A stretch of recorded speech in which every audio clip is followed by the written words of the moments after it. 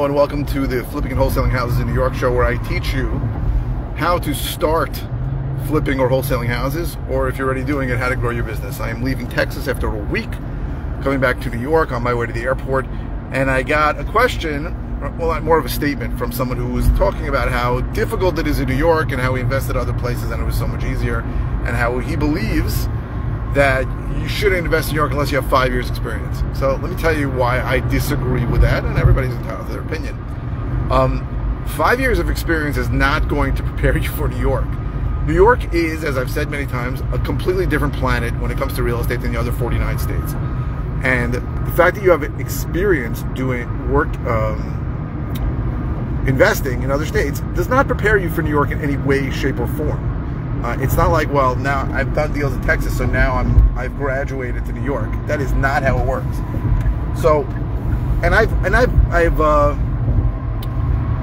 have listed the many reasons why New York is more challenging. Right? Just to reiterate some of them, the fact that attorneys really control the deal, that a seller is going to be represented by an attorney, that you do not bring a contract to a seller meeting, that the seller's attorney is going to generate that contract. What else? That EMDs, the earnest money deposits given in a contract, are significantly higher than other states. That there are no inspection contingencies in the contracts in New York. The inspections get done before contract, which is probably more logical, but makes wholesaling not a risk-free endeavor in New York, because there is no contingency. You can't just get out of the contract and say, I'm out. And there are other reasons too. I don't want to get them all, but there are many reasons that I've mentioned all of them. This guy has a rodeo bull in the back of his. See that? Something you don't see in New York or pretty much every day. But there's a lot of reasons why New York is better, right? Better, right? So the two most obvious ones are, number one, incredibly small amount of competition, right? And I've said this many times. I work in Long Island. Long Island has about 3 million people in it, and with that 3 million people, I think there are less than 6 or 7 people who go direct to seller on a regular basis. I could probably name everyone on one or almost one hand. So therefore, that's a big deal, right? I think more than half the time I'm the only person making an offer, so that's a big pro. And you make more money, that's another one. There are other reasons why New York is great too. Seller can't get out of a contract. You don't need to record something when you go into contract because there's no way out. There are a lot of reasons why New York is better. But again, New York's another planet, so it's not like, hey, I'm going to fly to Venus and Uranus, and then I know how to get to Jupiter. It's not how it works. Everything is different. Everything there is different. New York is different. And if you live in New York or know certain areas in New York and you want to operate in New York, you absolutely can do it as a beginner. I did. I just didn't know the way things worked in other states. Now I've done business in other states, so I now know how it works, and I know the challenges and advantages that New York brings. But I don't think experience helps you in any way. I really don't.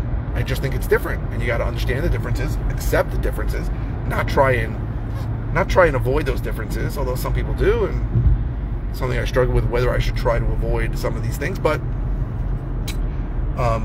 knowing what they are is a big part of the challenge, right? Which is really the purpose of this channel, right? I've been posting for years now, and it's there to just explain it. And I get, comments all the time like, "Wow, I didn't get it until you explained it to me," and that's really gives me a lot of pleasure. Helping explain it so that people, because let me tell you, when I started, I did not know how things worked. I had no clue, and there was nobody there to explain it to me. And as crazy as it sounds, and I've said this before, and I'll probably say it many more times.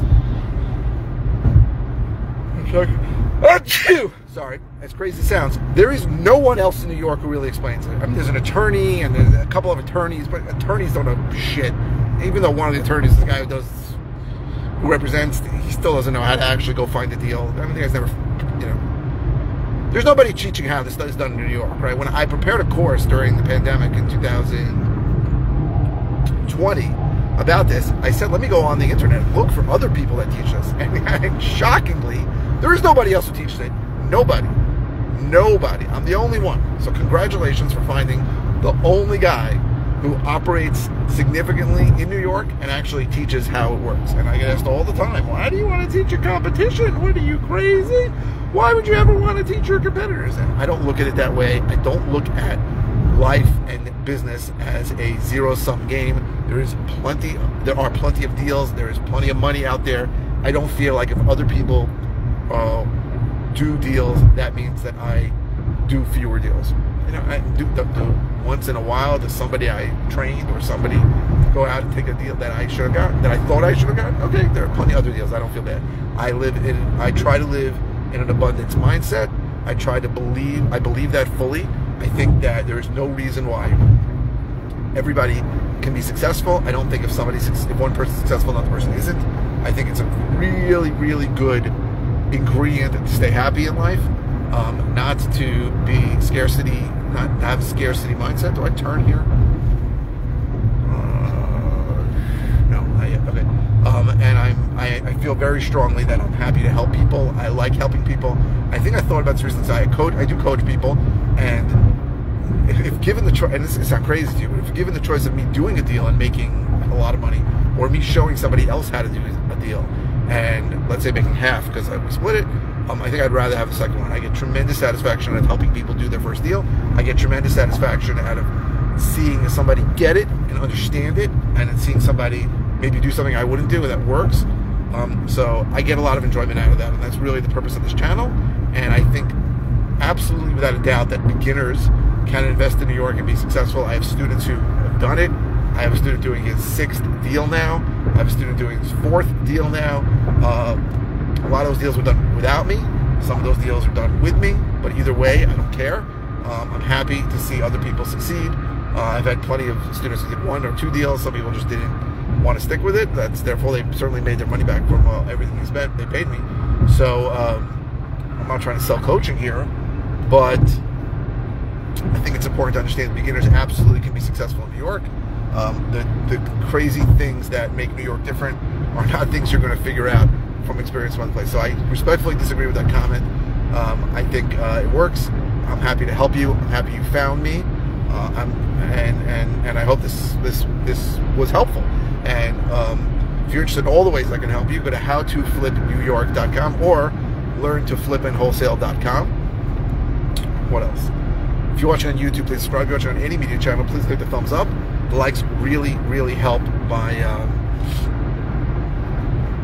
the SEO and the algorithm, and a lot more people can see my videos because a lot more people are liking them. So thank you, everybody who likes my videos. Thank you for everyone who's been watching. And please keep the comments and the questions coming. I post 5 times a week. It is not easy to figure out what to talk about. Your questions give me food for thought and topics to discuss. The whole purpose of this channel is to help you. So please keep the questions coming. The question does not have to be about the video you're watching. It can be about anything. And if it's a simple answer, I'll just reply with an answer. If it is something that I've covered recently, I'll send you a link to a video. And if it's something that I have never covered or I haven't covered in a long time, I'll be happy to do a brand new video on it. So thank you very, very much for watching. I really appreciate everyone who's been clicking like and everyone who's been watching. Thank you very much.